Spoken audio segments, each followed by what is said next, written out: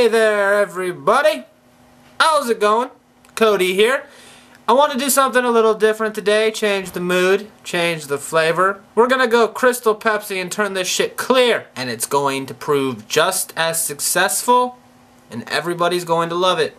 Love my decision. I decided to ask my Tumblr audience, what should I make a video about? And they've left some awesome, inspiring suggestions, and we'll just get right to it. Joseph Shutter asks, drink a cup of your own piss.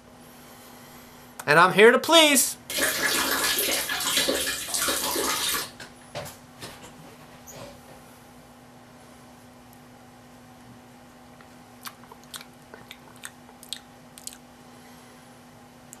That's not so bad.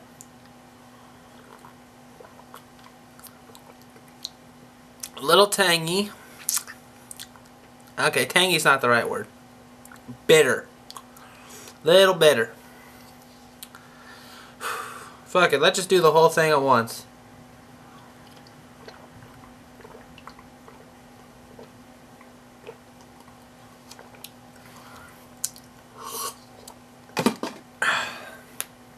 Suddenly, I'm not as impressed with Bear Grylls. I think I can do that show just as well. Piss ain't so bad. Pro Testification says, death and taxes. My grandma always said that there's only two things in life that you can't avoid, and one of them is death, and the other one is paying taxes. I don't know, like, it happens, you know, it's just part of life. You gotta pay your fucking taxes, and you gotta die. But I'm doing my part. I'm killing myself slowly. And also, these cigarettes help pay for all the anti-smoking commercials that you see. In fact, they pay for most of them, and I'm sure most of the commercials have been made using my tax money exclusively because I smoke too much. So killing myself slowly with his song. Sadistic Yellow Bird says the public education system. I mean, what's there to really say?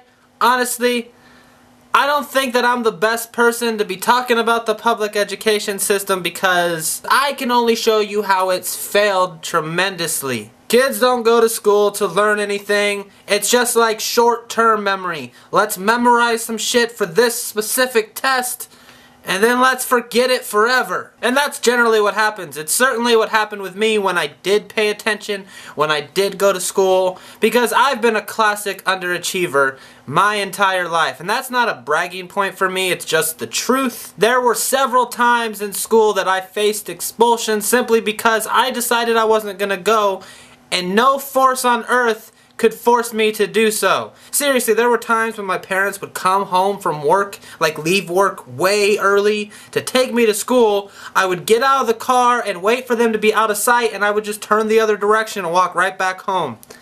Dick move on my part. But the entire learn or face the consequences aspect of the education system, it doesn't work for all people. In fact, I'd say it doesn't work for most people. And that's why we have dudes on YouTube drinking cups of their own piss. Opal Flume wants me to walk around and talk to the camera like my videos of old.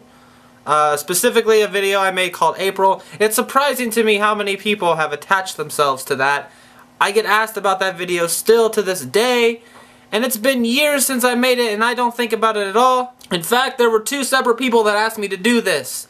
That guy and Omar, more popularly known as the paper mache dude, the guy that left the comment paper mache on every video I made for 4 or 5 years until I churned out a video from the song that he loved so much. But to be honest with you, I'm not nearly as introspective as I once was. You want to know what my day has consisted of today, for instance? I had really bad Chinese food, and then in retrospect I decided that that food was a really bad decision. I played some Mario for a while. Super Mario Bros. 3, if you've played this game recently, World 7 is fucking hard, right? Like, I can't get past that fucking world. No matter how hard I try. I've been trying for 3 days now, and I can't get past the fucking level. Talking about it, I now realize why I don't play games, because it makes me really unmotivated. And that's all I want to do. And in the background, I've had old WWF wrestling matches in the background because for some reason I've been on a fucking huge nostalgia kick lately. If it's not WWF, I've been listening to fucking Limp Bizkit, for instance. I don't know why. I've been listening to Limp Bizkit. Like, I can hear it and I know that this is garbage, but it's like comfort food or something. And I admit that it's a little strange that I've been on a nostalgia kick, but I'm not really all that introspective, because usually they go hand in hand. But I've just been indulging myself lately. So I can't walk around and have some introspection because I'm not feeling that way particularly right now. And also, it's nighttime as shit outside and it would look like this.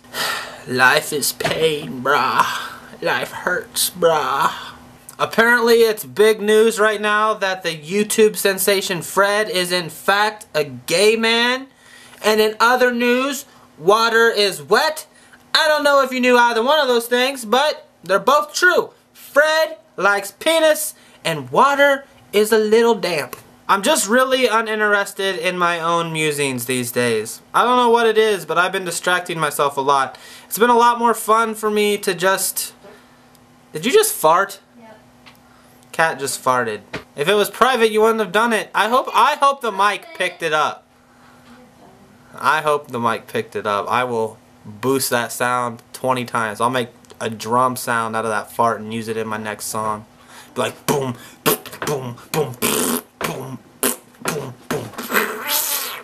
So every time I ask people for questions, somebody inevitably asks me about drug experiences, and I tend to stay away from them because I don't really do drugs anymore, and when I talk about them sometimes it kind of gives me an itch to do them. So I tend to just avoid the conversation altogether, and plus, drug talk is so fucking boring. Everyone has the same goddamn story over and over and over again. And I'm not going to give you any new light on what I'm about to talk about.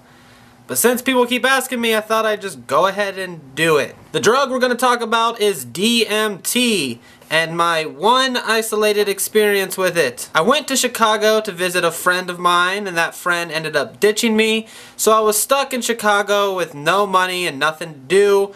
Well, I guess I can't say no money. I had about 20 bucks, and I noticed a hookah bar down the road, so I thought I'll go to the hookah bar because surely there's going to be some people there that I can talk to at least. I have about 24 hours to kill until the next train comes, so fuck it, I'll go there. I found this table of people that all looked like they did drugs, and honestly, those are just my kind of people. I don't know why, maybe it's just because I grew up around drug addicts or something, but I can talk to a drug addict almost all the time, and it's easy for me.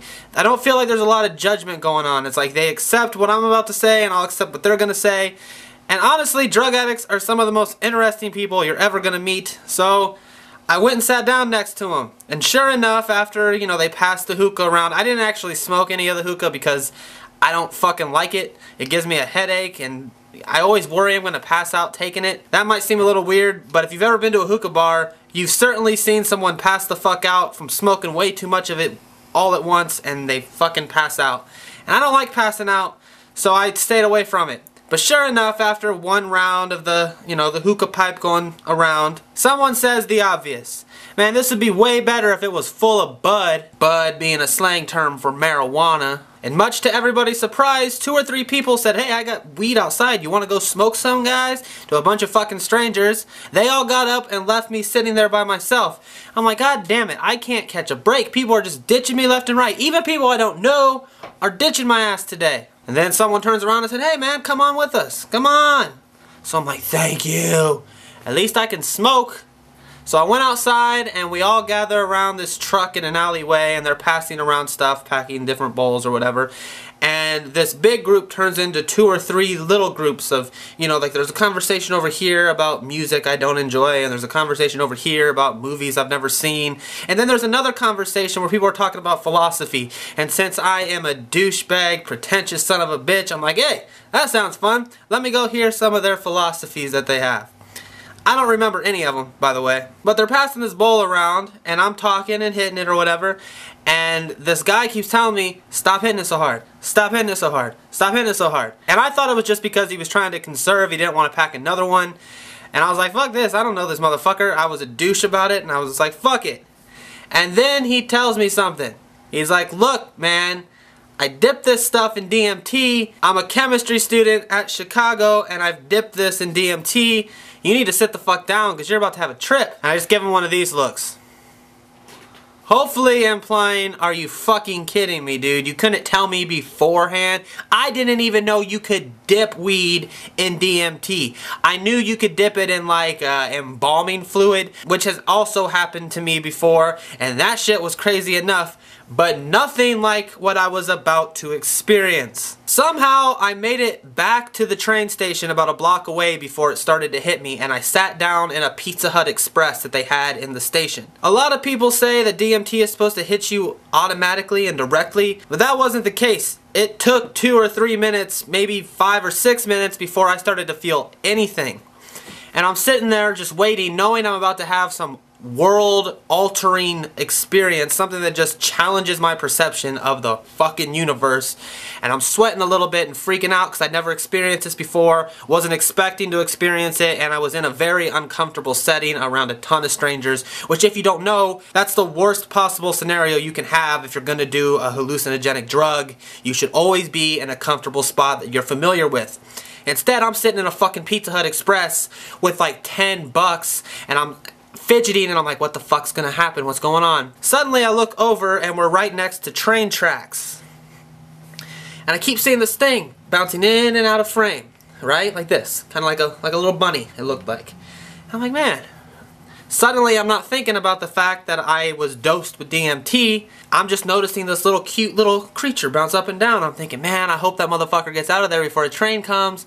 I don't want to see a little bunny die. Turns out it wasn't a bunny. I was seeing a fucking rat. I don't know if the rat was real or not, but I do know that something happened that ended up triggering a whole plethora of different experiences for me when the rat popped up out of the fucking train tracks and went, shh, don't tell anybody, and then darted the fuck away. And I was like, oh my fucking god! Scared the living shit out of me. When I was a kid, I was terrified of Chuck E. Cheese, and I never knew why. He just scared the shit out of me. And I realized it in that moment. It's because rats that have animated features are fucking terrifying. Suddenly, I just dissolve. I lose all sense of spirit and self, and I'm sitting there in a daze, probably like this, with drool hanging out of my mouth. This is where it's gonna start to get a little fucking weird. Suddenly, it seemed like my conscious brain and my subconscious were detached and talking to one another as two separate entities. And there was this third party, being whatever the fuck my spirit is, listening to the two people conversing in my head. And my subconscious was saying very profound things. Like, don't worry about anything. Nothing is real. Nothing exists as you think it does. So just go along with it. Enjoy the fucking ride. And the conscious part of my brain was really upset about that. And he was saying, fuck you. If this isn't real, then how do I have a spirit? How do I have a soul? What is this? What am I doing? Why the fuck was I born, bruh? My subconscious didn't have an answer for that, and all of a sudden I lost my ego. I lost my soul or my spirit. Whatever the fuck the illusion is, it went the fuck away, and I was floating in space with all these weird shapes and stars and comets coming at me in all different fucking directions. The trip probably lasted a half hour, but I swear to God, I had 10 lifetimes in that half hour. I could never explain to you all the things I experienced in that short window of time because it stretched. It's like time slowed down to merely this faint vibration, and I was existing vicariously through all these different forms. It's pretty fucked up, right? Like, it wasn't even like human. It was like, it's hard, like I said, it's impossible to explain. It was like clusters of cells. And before I came down, I had this realization that I was my own universe. Because in the end, whatever this is matters to all the organic compounds operating within my body, all the synapses going off and neurons firing. And my perception of time from then on has been very fucked up. Either a day feels like it's dragging on, like to an infinity, or it feels like I'm waking up and sleeping in such short bursts, like going a week is nothing, a month is nothing, thinking a year ahead is nothing, and before that was impossible to me. Once I was sober again and sitting inside of that Pizza Hut Express, something happened to me, and after doing a little bit of research, I found out that I had experienced something that is known as ego death. I didn't feel like I had any spirit or any semblance of self. Like I was just as sentient as a tree or something. It's really hard to explain, but for the better part of a year after that, I felt as if I was lacking a soul. And I know that soul is one of those words that you know, if you are intellectual at all, you know that it's not a real thing, but you like to bask in the delusion. But for a long time after the fact, I couldn't bask in it anymore. I just felt like nothing I had ever experienced was real. Even though I had memories of them, every time I thought about those memories, they became more distorted. And everything I thought was real wasn't the way that I thought that it was, and since that was the case, how do I know for sure that it ever really happened to begin with? That's not to say that DMT was a negative experience altogether, because even saying all that, even going through the ego death, I think it was a positive experience.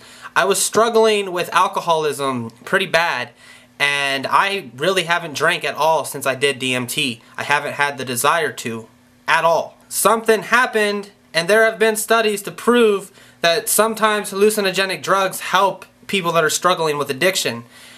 I was drinking a fifth of Jack Daniel's whiskey every night of my life until I puked myself to sleep, quite literally. It was the most depressing, pathetic thing you'd ever experience in your life, or you'd ever see in your life. It was like one of those fucking cheesy soap operas. Like, I had hit rock bottom, I was like, fuck it. And then suddenly, after I did DMT, I was like, why am I poisoning myself every single fucking night? The idea of getting drunk now kind of makes me nauseated.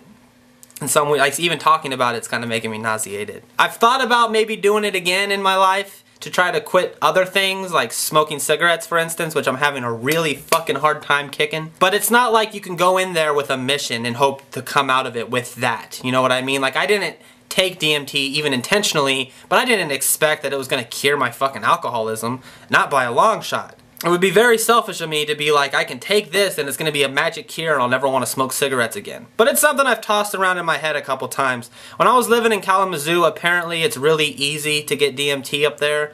A lot of people told me how easy it was to get it, and they could get it for me if I wanted it. But I never really took them up on their offer because, to be honest with you, DMT is the only drug that fucking terrifies me. It scares me to death. I've taken shrooms more times than I can count, and I've had positive shroom experiences and really negative shrooms experiences. That doesn't scare me. No other hallucinogenic drug scares me except that one. But I don't really do drugs at all anymore. So, I think those days are about over anyhow. I've experienced what I needed to experience. I had my bottoming out, if you will. And I don't want the monkey back on my back. So I kind of stay away from people that do a lot of drugs. I don't talk to drug addicts anymore, even though they're interesting, because the problem with that is if you have struggled with addiction and you continue to associate yourself with drug addicts, inevitably they will offer you drugs, and it's a lot easier to say I'm not going to do drugs when it's not like under your nose. When someone's like, here, fucking have some of this, and it's like right under your face, it's like, fuck, what am I going to do? No, you don't want to. Yes, I do. Yes, I do! And then you're back on the fucking wagon again. So I stay away from it. But there's my DMT experience. Hopefully you guys can stop fucking asking me every video, have you done DMT? What about LSD? What about shrooms? What do you think of this? People glorify drug usage and condemn it the same way that they do sex, and I think that's really interesting because neither one is as awesome as people make it out to be, and it's not as bad as people make it out to be either. It's when you overindulge yourself on either one that it starts to become a problem. But you can recreationally do drugs and it'd be fine. I know people that have done coke and stuff like that off and on for 25, 30 years, and they're not addicted to it. They'll do it one day out of like, I don't know, maybe once every 3 months, and they're fine. They don't go back to it. They don't have the itch to do more coke. It's just something they do once in a while. Same thing with weed. Same thing with booze and pills or anything else you can get your grubby little fingers on. Unfortunately, when you're a person like me, there's no such thing as recreation. If you enjoy it, when you're me, you indulge yourself on it until it is way worse than just a little problem. It consumes every ounce of you, and then it's hard to get the fuck out of it. Because I know that about myself, I stay away.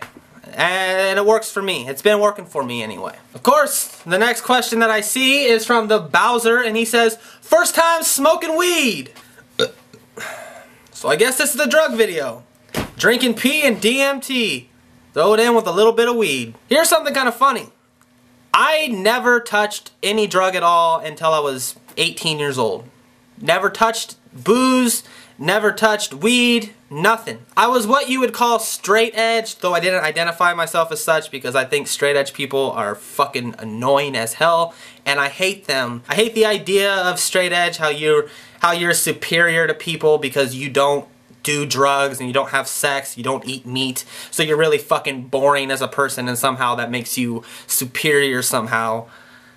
Anyway, I was one of those fuckheads. Not in the fact that I condemn people for doing it, I just didn't do it myself. And I certainly had a lot of sex, and I certainly ate a lot of meat.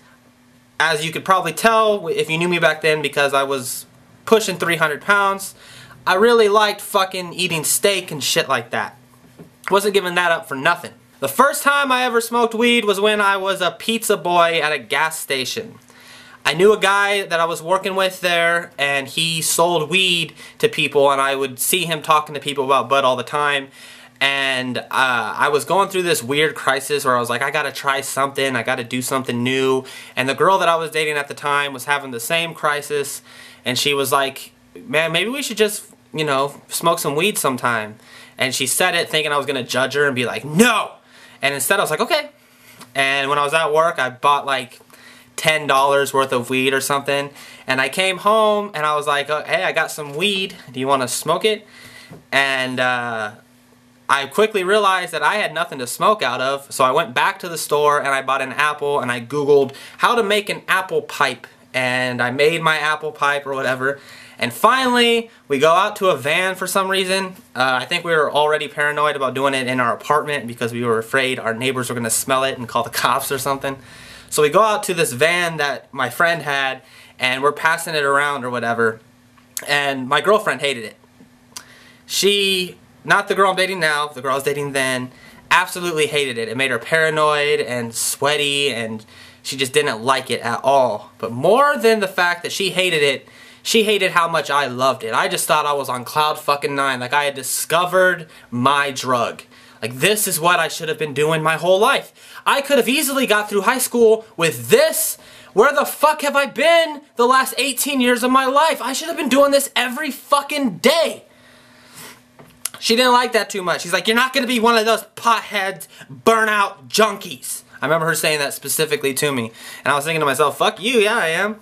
That's what I want to be. I want to be like Mike, except with weed instead of basketball. So fast forward a few months, I didn't smoke for a while because I was kind of trying to listen to my girlfriend and be like, you know, a good guy, a good boyfriend, and if she had a problem with it, then I had to have a problem with it too. So I bit my lip and I tried to forget it. But that relationship ended, and then all of a sudden I was by myself a lot of the time. And what do you do when you're by yourself except smoke bud and watch old cartoons? So that's what I did. I just smoked and smoked and smoked and smoked, and that's how it was for about 8 or 9 years. I just smoked weed and smoked a lot of it. Probably earned some drug dealer somewhere tens of thousands of dollars the amount of weed that I smoked in my life. Dude, where's my office? I totally lost it because I was half-baked smoking doobies. Doobie Brothers. I was smoking doobies with my brothers. It makes the dullest human being interesting and artistic. It's not going to stay illegal for very much longer. You know, in relative terms, I'll see it staying illegal on a state level for another 20 years, on a federal level for another 30. But certainly no longer than that. That was more of my opinion of weed as a drug more than my first experience, but you did hear my first experience there. I did say it. It was in that little diatribe. Semlin95 asks, make a video talking about your time in school and if any teacher had any sort of impact on you. I went to a really small school and all of my teachers for the most part were backwards thinking hillbillies. I didn't get along with any of them because none of my teachers were really progressive. When I hit high school, I had a science teacher named Miss Cook, and she was fucking awesome. She was really nice to me, and she was more of like a college teacher than a high school teacher. If I didn't want to listen to the lesson, she wouldn't send me out of class. She would say, hey, just fucking sleep. Now, she wouldn't say it like that. She'd say, hey, just sleep if you want to. I'm not going to tell you not to, but it's on you when you fail the class. And that actually made me want to do work more because I wasn't threatened with this bullshit punishment. I don't respond well to authority.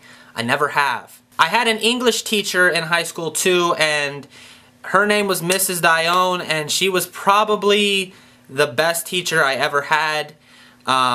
She really enjoyed my writing, and she would set up class projects around me a lot of the time, and she put me off in, like, you know how you had to do group work and stuff?